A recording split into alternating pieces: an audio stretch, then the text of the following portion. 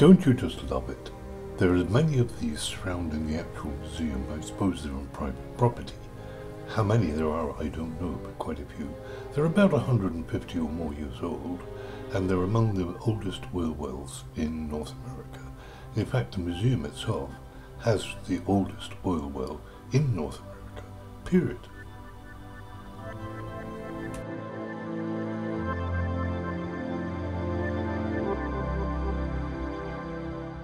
And here we have the oldest oil depot in North America. It was Imperial Oil's first depot as far as I know, and I guess even Imperial Oil has got to start somewhere. You have to excuse the bit bumpiness of the video, but the wind was very, very blustery, very strong, as you can see from this tree. And I was getting blown around a bit, so I had to be flying very carefully indeed. And here we have statues, two of them, one up the top, one at the bottom, and in the left-hand side, the two horses coming towards us are statues. And these are also statues.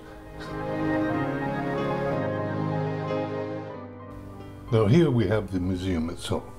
It's a very nice place, beautifully maintained, well designed, well laid out.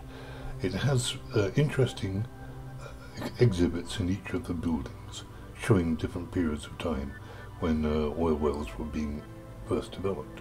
This was actually the first area in the entire of North America that was built for oil drilling, and the museum shows that. It's quite small, it's not very big, but it does have quite a lot of interesting, very interesting really, exhibits. And over there on the private fields, there are many of these oil wells, ancient oil wells.